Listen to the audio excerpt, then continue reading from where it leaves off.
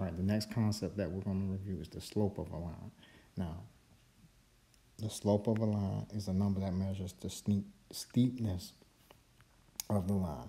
You got a couple different ways to represent slope. So one definition of slope is the vertical change over the horizontal change. All right, also known as the rise over the run.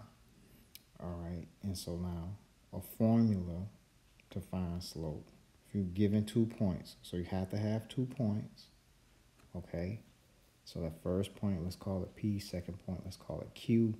Now these values, so you got X sub 1, Y sub 1. That's simply the X and Y coordinate of the first point. And then X sub 2, Y sub 2 are the coordinates of the second point. Once you identify your parts, okay, or your coordinates, you simply substitute into your formula. Now let me add a little piece here. So for given 2 points, you can have a couple different types of slope. You can have what's called a positive slope, and I'm gonna draw them here. So let's say we got the y-axis, x-axis. If the line looks like this, that line we'll say has a positive slope.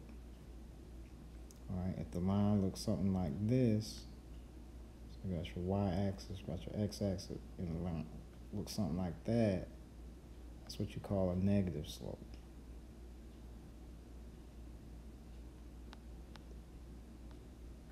And let's try to make that a little bit better.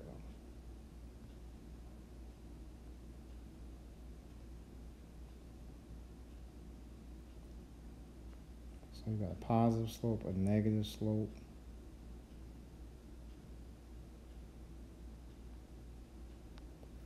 And then you have what's called a zero slope.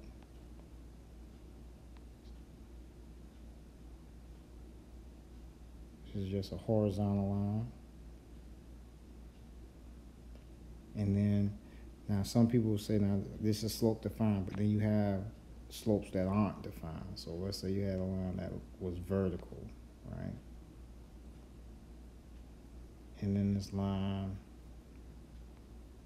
was vertical, all right? Typically, we'll say that slope is undefined.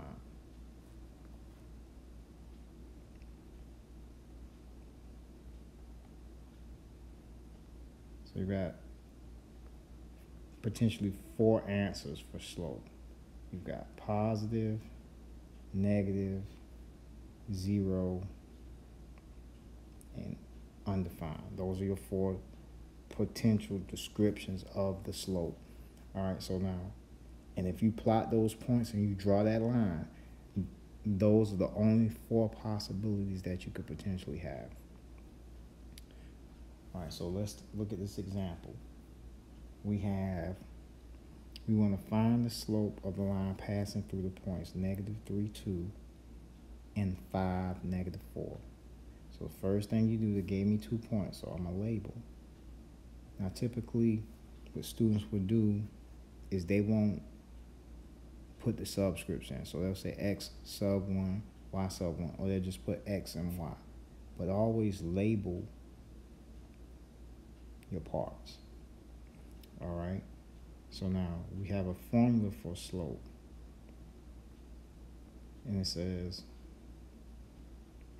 it's the vertical change over the horizontal change, or the difference in your y coordinates over the difference in your x coordinates. Now you can use parentheses depending on type of technology that you're using. All right, I've labeled everything. I substitute the values.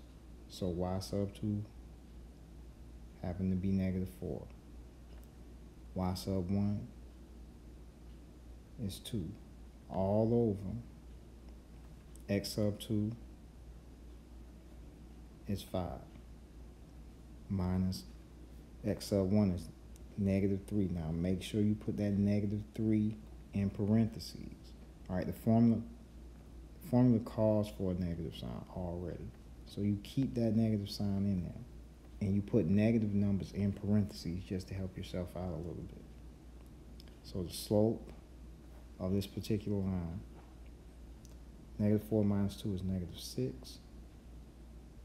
5 minus a -3, which makes that a +3, which makes this 8.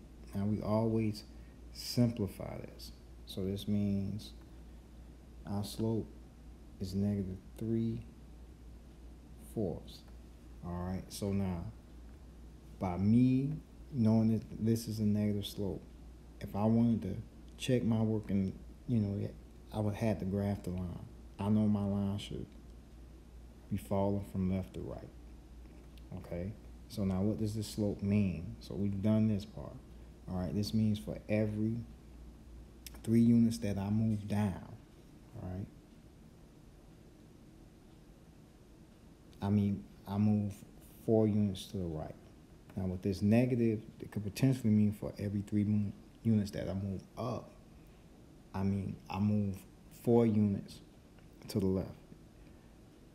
So it's the exact same thing. You can either go down and right, or you can go up